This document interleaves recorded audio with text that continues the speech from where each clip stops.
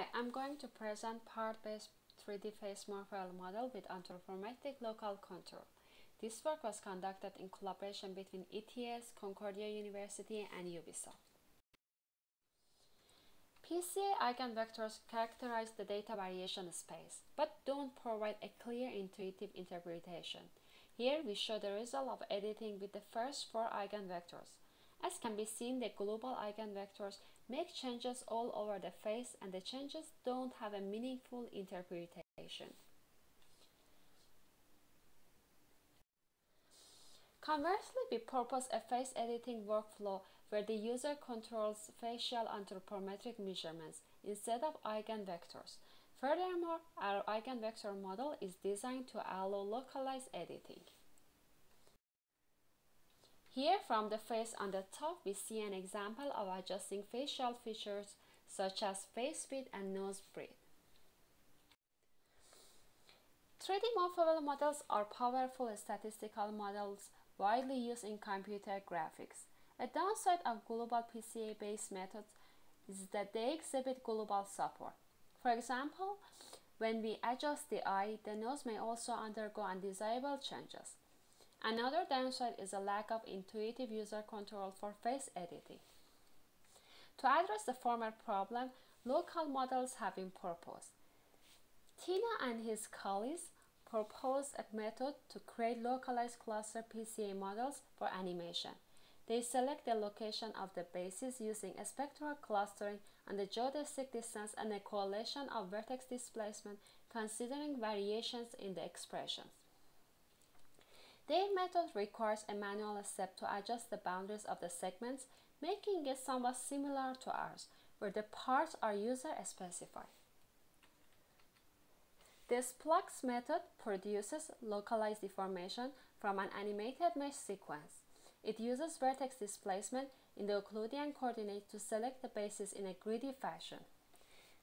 We noticed that when considering variation in identity instead of expression, it leads to bases which are far less local than those obtained from our method and Tina's. This is an overview of the most relevant method. Please see the paper for a more exhaustive list of related work. In comparison with the related work methods, our approach aims at providing local contour in the editing. It focuses on faces. We address face modeling instead of face animation. Finally, our approach allows an intuitive facial attribute editing workflow.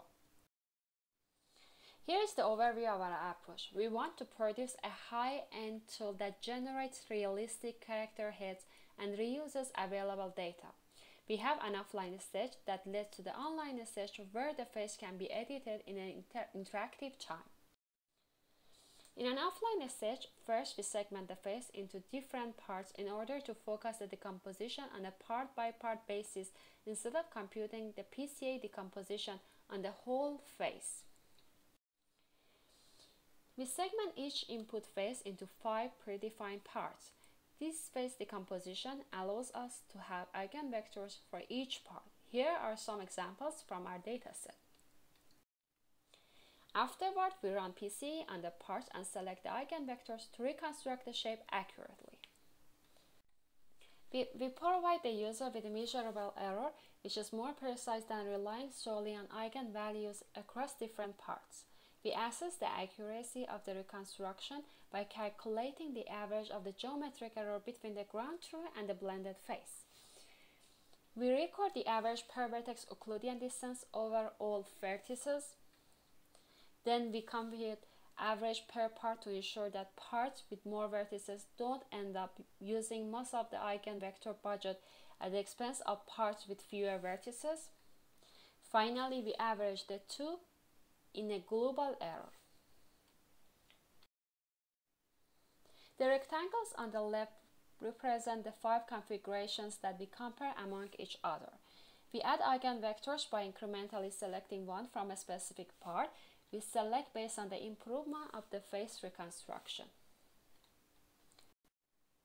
The first eigenvector of nose was added, and now mouth is the next best one. This process is continued until the reconstruction error is below 1 mm. In the next step, we select the best subset of anthropometric measurements. Facial anthropometric measurements provide a quantitative description by means of measurements taken between specific surface landmarks defined with respect to anatomical features. We selected 33 measurements from the literature. Each of them corresponds to either an Euclidean distance or a ratio of Euclidean distances between surface positions. We evaluate the geometric error in a fashion very similar to that used for the eigenvector selection. The average error could lead to selecting a measurement that is good only for one or very few faces. In order to avoid such problems, we also measure the percentage of faces for which an error improvement is seen. We count the number of faces whose geometric errors have been decreased by considering the candidate measurement. Finally, we combine the geometric and improvement errors into a single reconstruction quality measure. Then we incrementally choose the measurement for each part based on comparing the reconstructions from all measurements for that specific part. For example, here the next best measurement is related to the nose breadth. We continue to select best measurements and stop adding measurement when we observe an improvement error below 50% and an increase in average geometric error. The last step of the offline stage is to encode the relationship between the eigenvectors and measurements in a mapping matrix.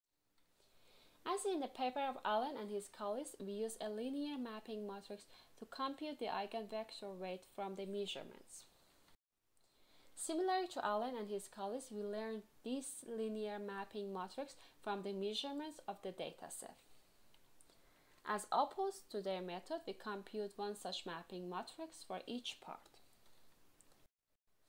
Out of the set of measurements identified for each part, we compute mapping matrices.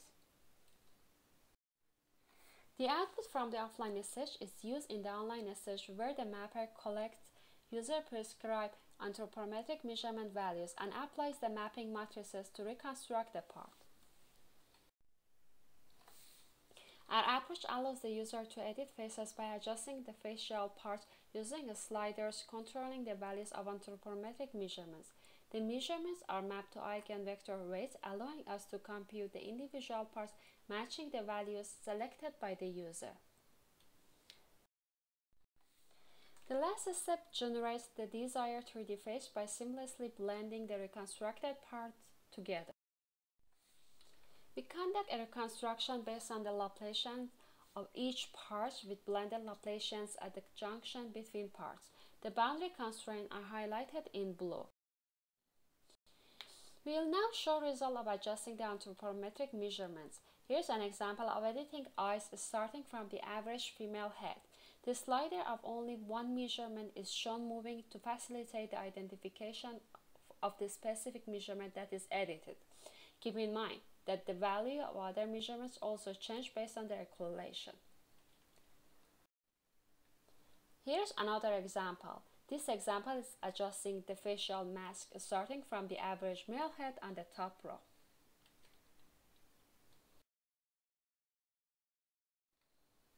In this example, we are adjusting the nose.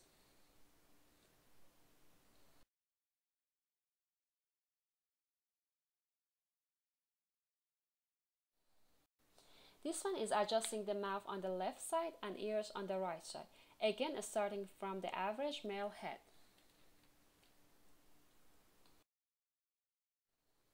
We made a comparison among global PCA splice cluster PCA and approach by adjusting the nose breadth. Please note that the color coding here is not representing an error. Instead, it indicates the respective per-vertex deformation in Euclidean space. We can see that even though we wanted to adjust the nose breadth, the adjustment using the global eigenvectors and S-Plex resulted in significant deformation all over the face. While cluster PCA and our approach could focus the deformation around the nose. Then, when you look closely, you will see that cluster PCA changes a small portion of the tip of the nose instead of the width of the nose in comparison with our approach. We will now compare Splug's cluster PCA and our approach to adjust multiple anthropometric measurements of different facial parts. The two rows show the same face from front and side views. Firstly, we increase the nose breadth. Now we are making a protruding nose.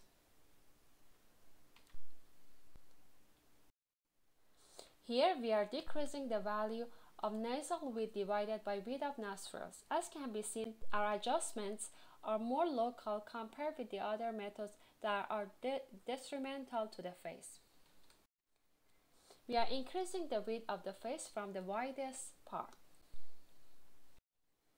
We make face slimmer by increasing the face height.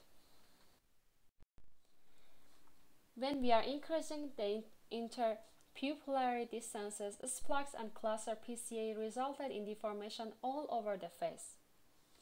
We kindly refer the reader to the paper for additional comparison. One limitation of our approach is the mapping matrices that assume a linear relationship between anthropometric measurements and the eigenvector weights. An interesting avenue for future work would be to apply machine learning to identify nonlinear mapping. Also, the facial mask is large and cannot be edited locally like the other parts.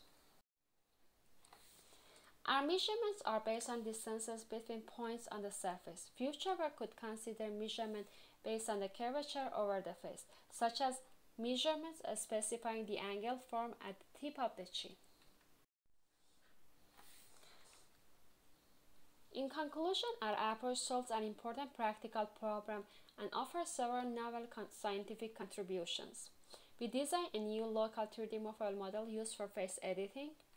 We propose an approach for selecting the best eigenvectors to ensure that the combined 3D morphable model is expressive while allowing accurate reconstruction. We also propose a process to select the best set of anthropometric measurements, leading to improved reconstruction accuracy and the removal of conflicting measurements. And finally, we provide a new trade-off between local and global control. The benefit of this approach is a pipeline for editing and constructing 3D morphable models.